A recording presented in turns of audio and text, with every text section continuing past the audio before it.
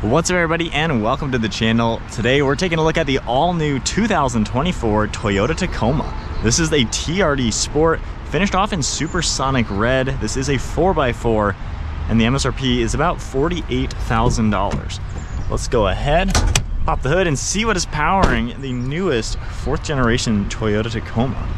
So we find the hood latch. So there are gonna be two engines available. Both of them are gonna be the same 2.4 liter inline 4-cylinder, and then the hybrids are gonna be available very shortly.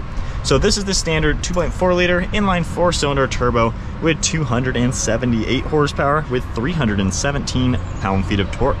This truck has an 8-speed automatic transmission, 18.2 gallon fuel tank, curb weight is 4,600 pounds.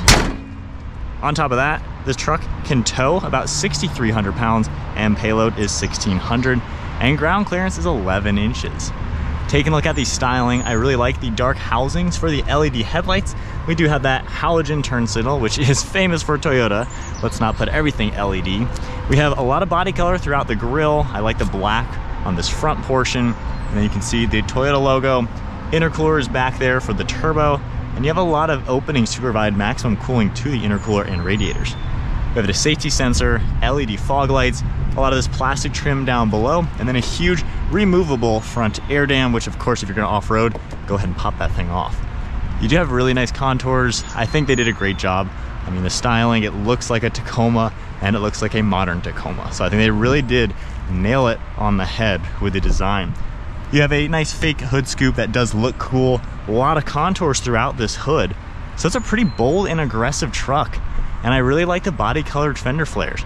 You can also see we have a cutout here for better aerodynamics and then a nice set of TRD wheels. These are finished in the two-tone color. They're also 18 inches in diameter. You can see all the contours throughout the front. A thick set of running boards with your blacked out Tacoma badge. Nice contours throughout the door. And then body colored door handles and mirror caps. You have a little bit of black surrounding the windows. And then for the shorter bed with the full-size 4 doors, has a really good proportion. I like all these sharp body lines to it. They really nailed this thing with the design. It looks great. You can also see sharp body lines throughout the rear fender with your TRD Sport badge. And then a nice set of LED taillights with a cool contour. All body colored for the sides of the rear bumper, plastic for the center. Trailer hitch is all integrated into the frame of the truck. There are just lift points here as well. You got a black Toyota tailpipe tip, and then all your badging throughout the tailgate with Tacoma stamped into it. Got a backup camera as well. Soft open with a spray and bed liner. It's a nice touch to see. There are LED dome lights. You can see Tacoma. Then you have 3 of these rails in these 3 sides. So really nice bed overall. Good use of space. Lightweight taillight. And then if we head on over to the back seat space, this one has the black fabric interior. You'll see this white trim. You can get a few different colors depending on how you spec your truck. So the rear door panel, this is all plastic. Wouldn't mind some padding for the armrest. And then you just have some storage down below. These seats have some nice white contrast stitching. They hold 3 people. There's no armrest or anything. You just have cup holders, some plugs, and a little bit of storage. No air vents either.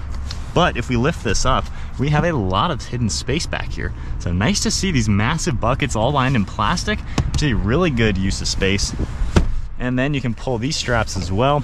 These will fold down flat with the seats out of the way, but you'll have a carpet back and then nice plastic hidden cubbies all back here.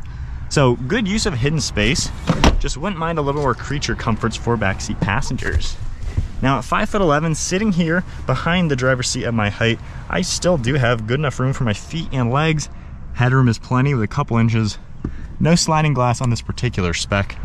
And if I close the door, it's not too bad. You do sit kind of low in the back, so you kind of feel like you're really down in the seat. My knees feel like they're a little high up, and then the backrests are pretty straight up. This is more roomy, I think, than the previous generation. However, this is still kind of on the fence of not the best and not the worst back seat in this class. So it's all right. It does what you need it to do, but wouldn't mind it to be just a little bit better, especially if you have kids in the back or something like that. Onto the front seats now. These are manual controls. We do have lumbar support, the bar up there to slide it forwards and back. There is some padding for the armrest for the driver, and then you got a nice white trim with TRD. There's hidden storage space, same with down below. good grab handle as well, and then just kind of basic plastic trim. You can also see the cool contours and stitching.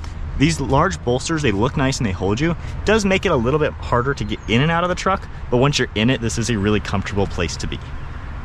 You can also see the nice chunky steering wheel, thick bolsters to it with the perforated leather, all your controls and everything.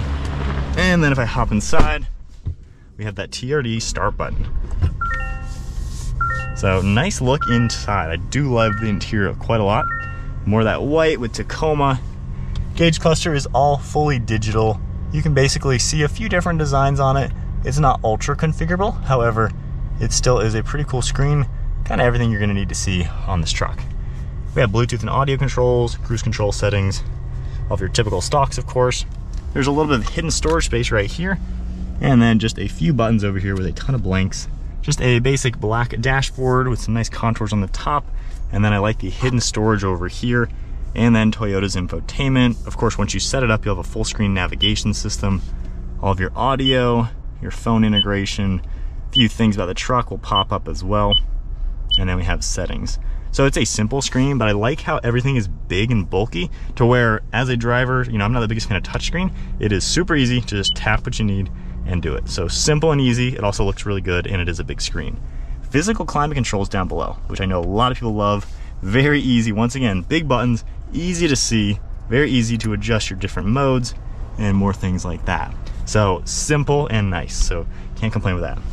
Wireless phone charging pad is here on a lot of the trims. You got a cool contour texture for 2 phones. You have plugs, hidden storage space once again, grab handle, more storage. 4-wheel drive selector along with your drive modes. Got a few drive modes you can toggle through, which is a nice touch to see. And then you have your tow and haul mode. A little bit of padding on the rubber armrest, nice storage, and then more storage over here. So overall, I do like this interior. I think it's very well done. A lot of plastic, yes, but you know, it does feel durable. I feel like you could beat this truck up and it should handle you pretty good. Black headliner, we do have a sunglass holder up on top, and then a thin mirror. So setting off now in the Toyota Tacoma. First off, I like the seating position. You can really adjust this seat quite a lot with all the different configurations. You can, of course, make it go taller or lower. I know in the past, a lot of people didn't like either how high or how low it sat. But I like this new Tacoma, honestly. You can fit really comfortable in it. The view around is cool too. Obviously you have this huge dashboard that has like all these cool contours. The hood is also pretty darn aggressive with the hood scoop and just the contours in general. So I kind of like seeing around this truck. It feels just cool. It feels like a rugged off-roader. Visibility is all pretty good. Camera's pretty huge. Gets a little distorted on the sides, which is a little weird, but then when you do that, then it looks nice and normal. So drive modes, we're just gonna go into normal mode. I think one thing I'm liking about the Tacoma is there seems to be character with this turbo engine. Not everybody likes the 4 cylinders, I get it, but when you give it some gas, you can hear, like, while the revving noise doesn't sound all that good, you can hear some turbo sounds to it just a little bit, and it's light on its toes. There's a lot of power in this truck, and I'm not even flooring it, obviously, being pretty much brand new. But it's kind of nice to drive around. Even if we go into sport mode now, it feels like a lively truck. The old one was a dog. This thing,